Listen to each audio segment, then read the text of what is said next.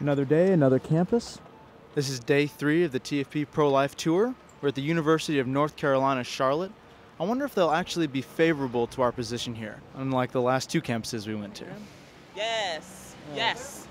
Yes. What do you think of what we're doing here? Great. I think it's wonderful. Keep up the good work.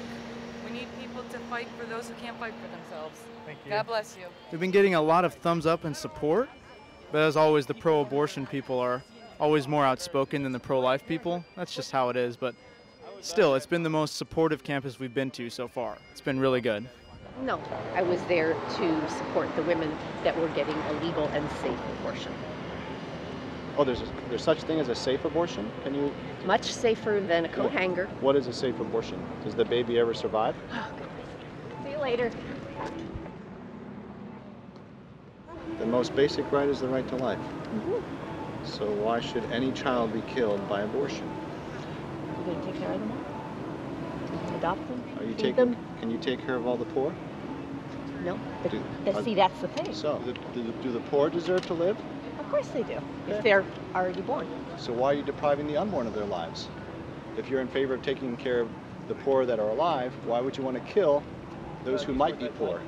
Yeah.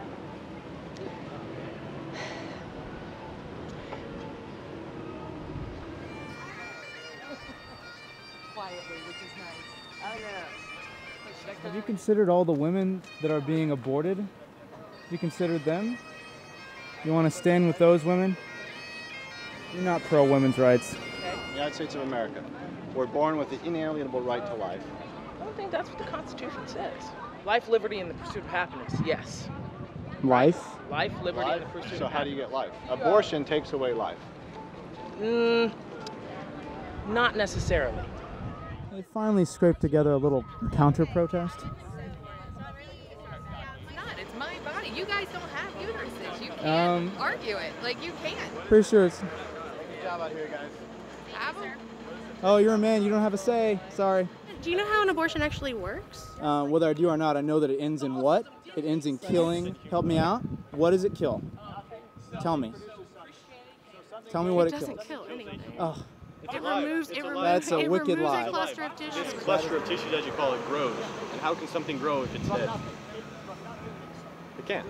So in a theoretical... It's growing. It's alive. And it's human. It doesn't All turn right. into a chicken. so she tried to paint me as someone who was in favor of rape, but in fact, I'm promoting a culture that goes against rape because they're saying that sex is just for fun. I'm saying it's within the context of marriage. And when you lead a life where you say, oh, sex is for fun, right? And then it leads to a rape culture. Okay, so if she is raped, is she supposed to have that baby? You believe that she's supposed to have that child? Oh, absolutely, because the child should not suffer for the crimes of the father, right? The father doesn't even get the death penalty. So why should the child suffer? So this is one of the more pro-life campuses we've been to. I mean, what you're seeing here are the people that just don't really care about class or maybe liberal professors. But the majority of people here have been supporting us on this campus. So don't lose hope and be pro-life. God bless.